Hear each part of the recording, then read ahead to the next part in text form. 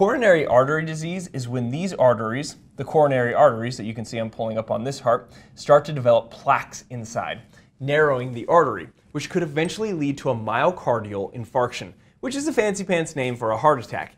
And this one pretty much is linked to all four. Too much mechanical stress and inflammation can irritate the inside lining of these blood vessels. And the inside lining of the blood vessels is called the endothelium. And even too high of blood glucose levels or blood sugar levels due to insulin insensitivity can also irritate the endothelium.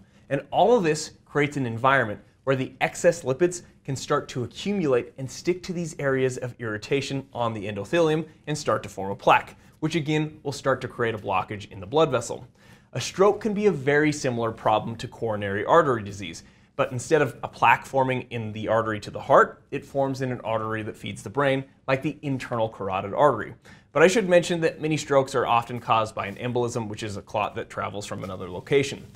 And heart failure can be from multiple causes, including some of the situations that we just discussed.